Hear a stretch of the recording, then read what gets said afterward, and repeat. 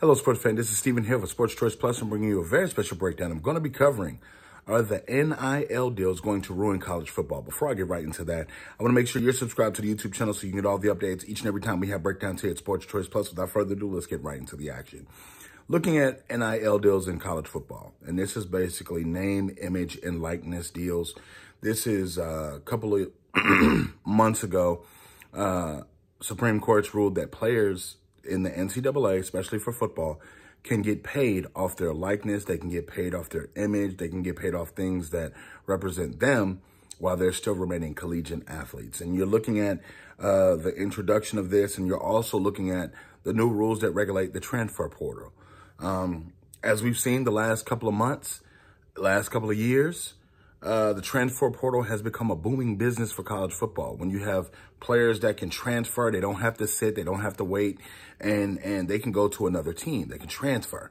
And when you're looking at what this is doing for college football, it's basically becoming what team's the highest bidder. When you're looking at players going to visit, they're also looking at NIL deals. They're also looking at, what car dealership can sponsor me? What food company can sponsor me? What can do this? And now NILs are good things because they allow young people to literally take advantage of what colleges are taking advantage of. When colleges sell jerseys, that let's just say a number 15 Tim Tebow jersey, he didn't see money from that in college probably. Look at just, some of the great stars that have played before these NIL deals. They didn't see money from those revenues from ticket sales.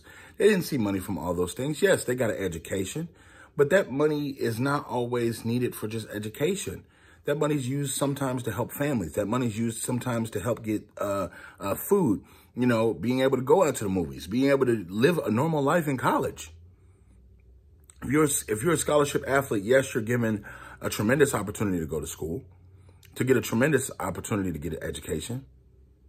But what about living regular life outside the season? What happens when real life emergencies happen? You don't have the money.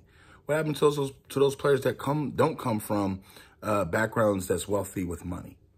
Then what? So I don't think the NIL deals are going to ruin college. I think it's what's needed. And by God, if these people want to go out and play football and put their bodies on the line, they should be able to get paid. Think about this. When you go to the Army, you can go at 18. You can go serve your country. You can also lose your life at 18. Why not be able to play sports and get paid the highest amount of money?